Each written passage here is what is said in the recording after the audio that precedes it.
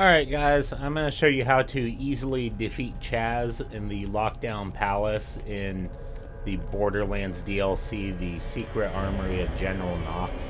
What you want to use against him is going to be Incendiary. You can use the Shocking element to take down a shield, but I find it easier just to use Incendiary from the get-go.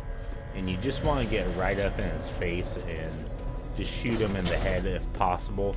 He does carry a pretty powerful submachine gun, so you have to be careful about that.